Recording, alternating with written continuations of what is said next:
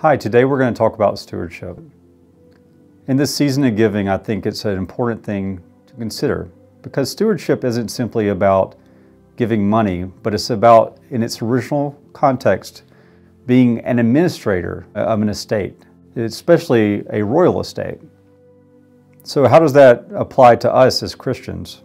Well, this is a season of giving because the ultimate gift happened during this time period in which we celebrate Christmas and the giving of Jesus Christ from God the Father to us to give us salvation.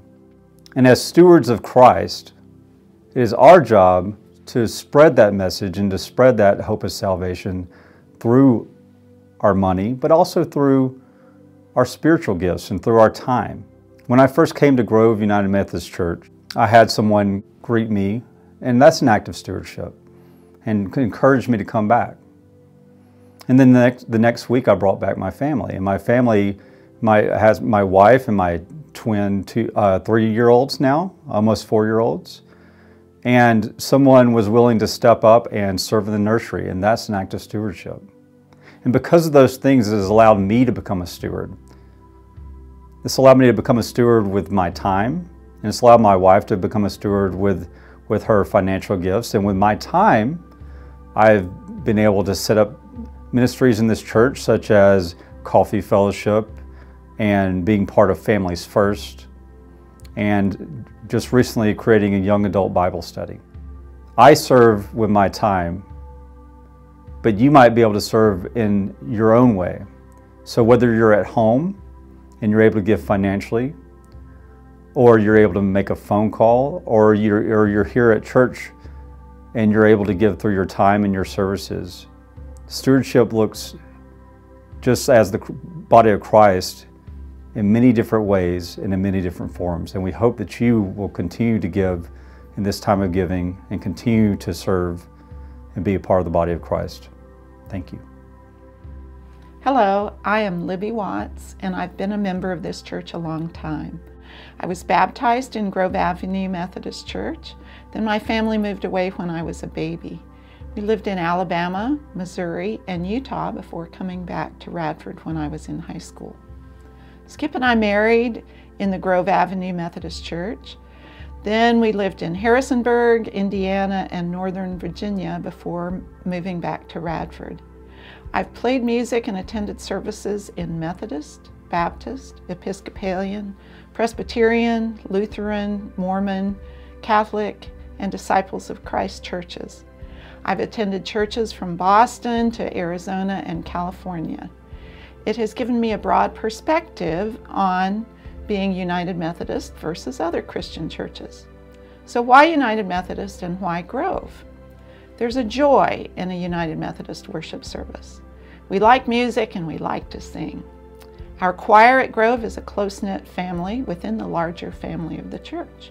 So is the handbell choir.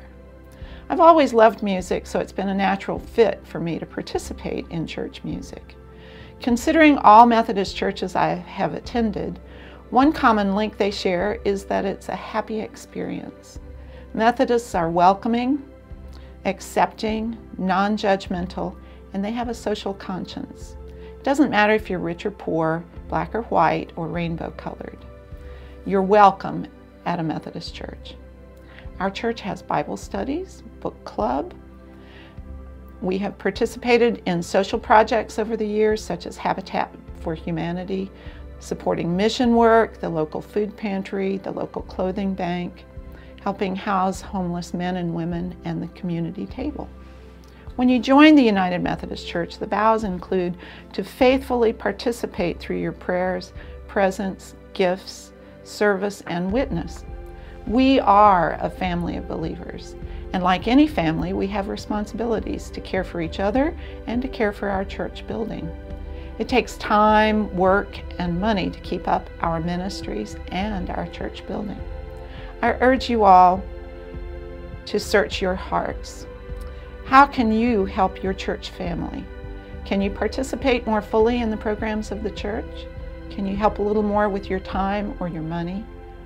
What do you love about being a part of this church? How can you make it stronger?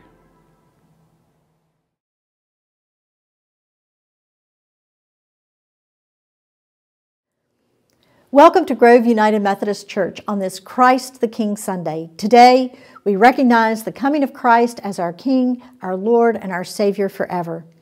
Here at Grove United Methodist Church, we love the Lord our God with all our heart, mind, soul, and strength, and all of our neighbors as ourselves.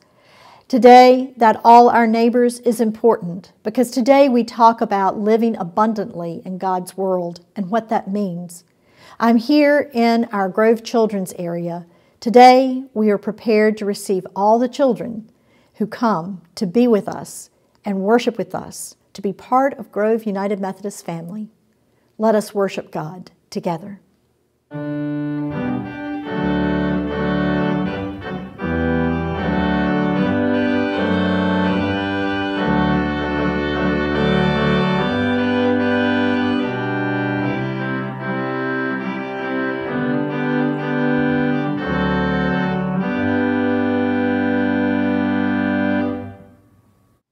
Today's call to worship comes from Psalm 100. Make a joyful noise to the Lord, all the lands. Serve the Lord with gladness. Come into God's presence with singing. Know that the Lord who made us is God. We are the Lord's. We are the people of God, the sheep of God's pasture. Enter God's gates with thanksgiving, and God's courts with praise. Give thanks and bless God's name. For the Lord is good. God's steadfast love endures forever. God's faithfulness to all generations.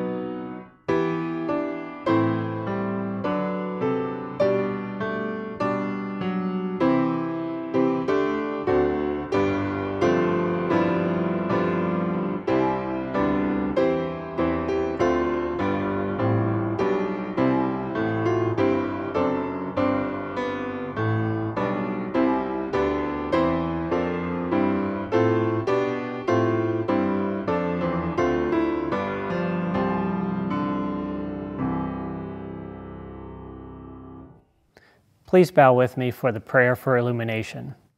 Almighty God, we thank you for this day, and we thank you for your word. Be with us now as we share the word together, and help us to find ways to apply it to our lives daily. For it's in your name we pray. Amen. Today's New Testament reading comes from the book of Matthew, chapter 25, verses 31 through 46. When the Son of Man comes in his glory, and all the angels with him, then he will sit on the throne of his glory. All the nations will be gathered before him, and he will separate people one from another, as a shepherd separates the sheep from the goats. And he will put the sheep at his right hand and the goats at his left. Then the king will say to those at his right hand, "Come, you that are blessed by my Father, inherit the kingdom prepared for you from the foundation of the world. For I was hungry, and you gave me food. I was thirsty, and you gave me something to drink. I was a stranger, and you welcomed me. I was naked, and you gave me clothing. I was sick, and you took care of me. I was in prison, and you visited me." Then the righteous will answer him, "Lord, when was it that we saw you hungry and gave you food, or thirsty and gave you something to drink? And when was it that we saw you a stranger and welcomed you, or naked and gave you clothing? And when was it that we saw you sick or in prison and visited you?" And the king will answer them, "Truly I tell you, just as you did it to one of the least of these, who are members of my family, you did it to me." Then he will say to those at his left hand, "You that are accursed, depart from me into the eternal fire prepared for the devil and his angels. For I was hungry, and you gave me no food. I was thirsty, and you gave me nothing to drink. I was a stranger, and you did not welcome me. Naked, and you did not give me clothing. Sick and in prison, and you did not visit me." Then they will also answer, "Lord, when was it that we saw you hungry or thirsty or a stranger or naked or sick or in prison and did not take care of you?" Then he will answer them, "Truly I tell you, just as you did not do it to one of the least of these, you did not do it to me." And these will go away into eternal punishment, but the righteous into eternal life. This is the word of God for the people of God. Thanks be to God.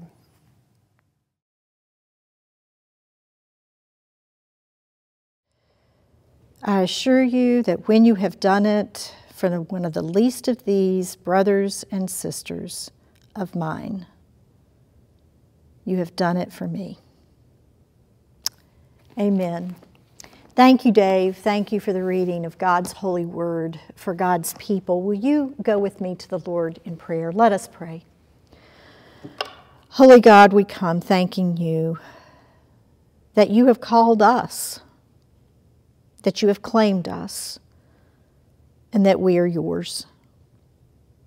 Holy Spirit, thank you for being here with us, opening our minds and hearts to hear your word, to hear you speak into our hearts and to our lives.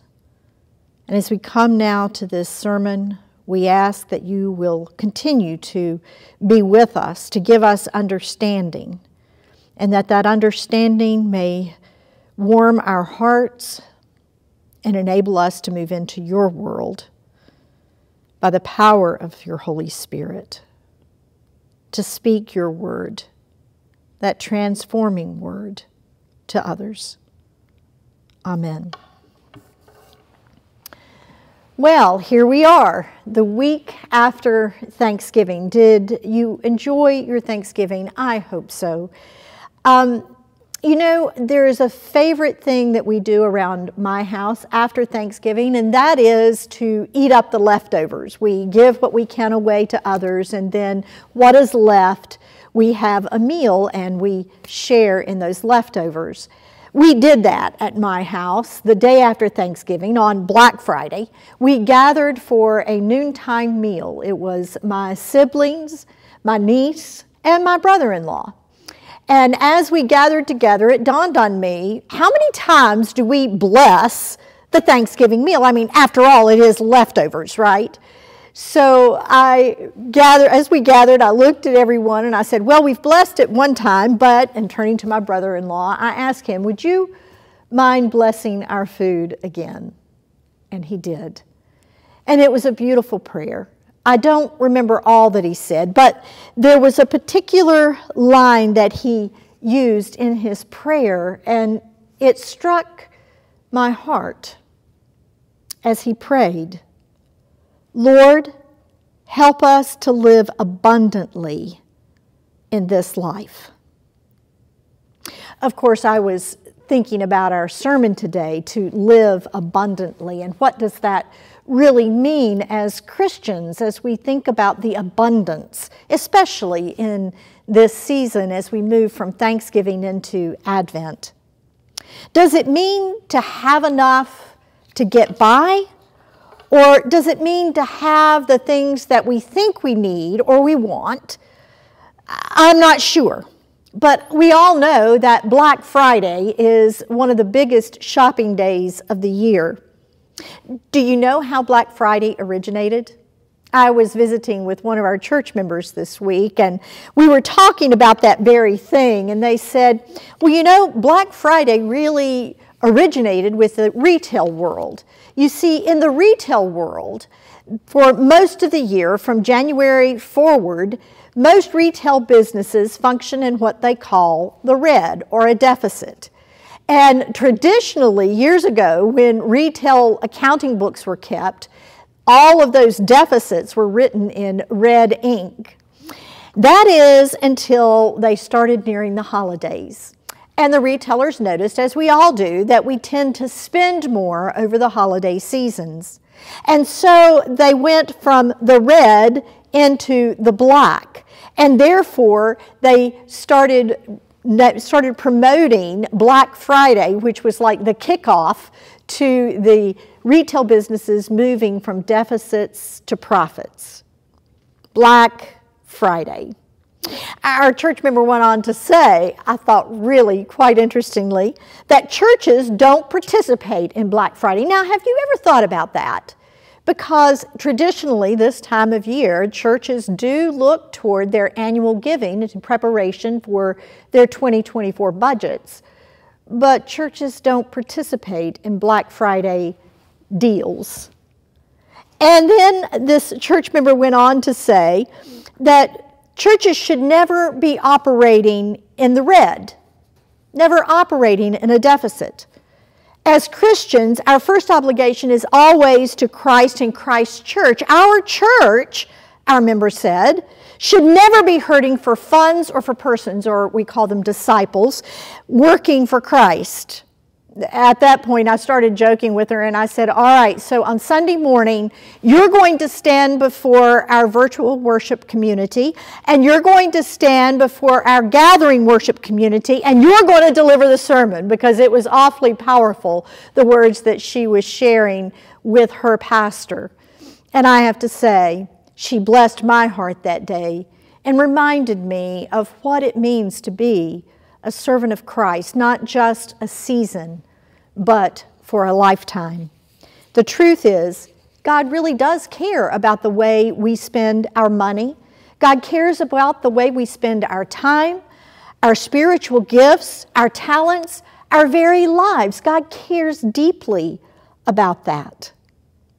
In Matthew 25, Jesus puts it this way. Jesus says, on the last day, that judgment day, God will take a look at the way that we budget our lives, counting our profits and our losses. There will be a group on his left, we are told, who are the ones who lived in the red, who, as we draw from last week's sermon, who lived their lives for themselves, gaining all that they could, not for others, but for themselves, not for the glory of God, but for themselves. And a group on his right who lived in the black. And he will say to those that are on his right, when I was hungry or thirsty or naked or lonely or in prison, you were there for me. You were there for me. I'm always struck by this parable that Jesus is telling to the community because those on the right-hand side of the king did not know that they were living for Christ. They did not know that they were living for the king. They did not know that they were serving Christ, the king, by serving others. They were living an abundant lifestyle. And it had nothing to do with how much money or merchandise or things that they had. On the day after Thanksgiving,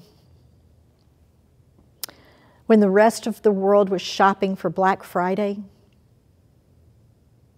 I was eating leftovers with family. And after we finished the meal and we gathered the dishes, my family began to leave and to return to their homes. At that point, I turned to my brother-in-law and I thanked him for his prayer, the prayer in which he asked God to help us live more abundantly. And then I asked him, what does abundant living mean to you? And you know what he said? He said this: to live fully, to fully live in this world. And then he went on to say, and I quote, "We are to live our lives more fully as our Lord wants us to live, as God draws us into this amazing kingdom that God has prepared for us." You know, before God became flesh and dwelt among us in the one we call Jesus, God called a prophet by the name of Daniel. And God gave Daniel a vision of this last day. And Daniel wrote that vision down in a book. And in chapter 12 of that book, we read these words: "At that time, Michael, the archangel who stands guard over your nation, will arise. Then there will be a time of anguish greater than any since nations first came into existence. But at that time, every one of your people whose name is written in the book will be rescued. Many of those whose bodies lie dead and buried will rise up, some to everlasting life, and some to shame and everlasting disgrace." It's the separating of the sheep and the goats that we hear in the parable that Jesus shares with us today in Matthew. Daniel goes on to write, "Those who are wise will shine as bright as the sky, and those who lead many to righteousness will shine like stars forever." Look with me again in Matthew 25. Jesus says, when the Son of Man, by the way, Son of Man is the title that Jesus most often uses for himself in this gospel. When the Son of Man comes in his glory and all the angels with him, then he will sit upon his glorious throne. All the nations will be gathered in his presence, and he will separate the people as a shepherd separated the sheep from the goats. And after all the separating, after all the judging is done, then King Jesus will say to the sheep on his right, "Come, you who are blessed by my Father, inherit the kingdom prepared for you from the creation of the world." Why? Because, Jesus says, when I was thirsty, when I was hungry, when I was naked, a stranger, sick, in prison, you cared for me. I have a chronological Bible that I like to turn to from time to time. And I noticed that the footnote in that chronological Bible on this particular passage read like this: These acts of mercy, do not depend on wealth, ability, or intelligence. They are simple acts, freely given and freely received. We have no excuse, the footnote says, to neglect those who have deep needs, and we cannot hand over the responsibility to the institutional church. That one really kind of made me think about it. It's not the institutional church's responsibility, nor, the footnote says, the government's responsibility. But Jesus demands our personal involvement. Your involvement, my involvement, the involvement of individuals, collectively or individually caring together for others' needs. The sheep in this parable at the end times in Matthew that Jesus shared, these sheep that are on his right hand, friends, they were just doing life until Jesus came again. They were doing life the way their Lord, King Jesus, had taught them. And in doing so, they were living a full life, most abundant life that they knew how. When, Lord, when? We never saw you. We were just living life the way you taught us to live, the way you call us to do. Amen and amen. In response to God's word read, proclaimed today, and in the songs that we have sung together, and in the worship that we have shared, I invite us to affirm that which we believe. Behind me is a cross and a crown, which is part of the paraments that we use for Christ the King Sunday. You will notice that the cross reminds us of the sacrifice that Jesus made for us, that we might have eternal life. The crown reminds us that Jesus Christ is Lord and King of this church and of our lives, and that Christ is coming again and will draw all nations unto himself, and every knee shall bow, and every tongue shall confess that Jesus Christ is Lord. Let us affirm our faith together from an affirmation based on Ephesians 1:15 through 23. The words will be on your screen.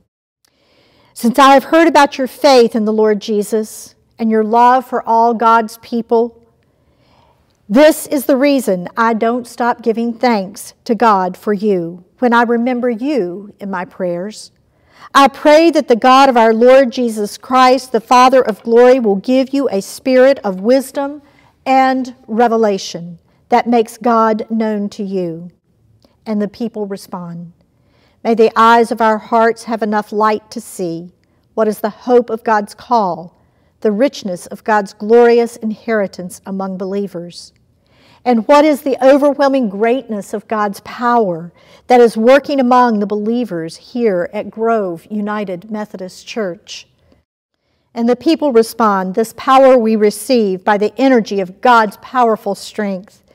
God's power was at work in Christ when God raised him from the dead and sat him at God's right side in the heavens, far above every ruler and authority and power and angelic power, any power that might be named not only now, but in the future. And the people respond, yes, we agree and we believe. God put everything under Christ's feet and made him head of everything in the church, in Grove United Methodist Church, which is his body. His body, the church, is the fullness of Christ, who fills everything in every way. And the people respond, yes, yes, yes. Glory to God. Amen.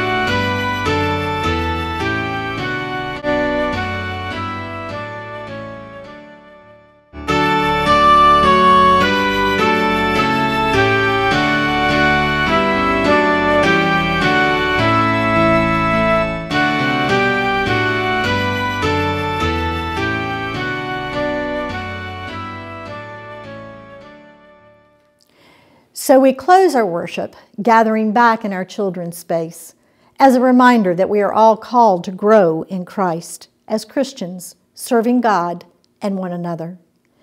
May we go in the peace of Christ, and as we go, may the Lord bless you and keep you. May the Lord make his face to shine upon you and be gracious unto you. May the Lord lift up his countenance upon you and grant you his shalom. Amen.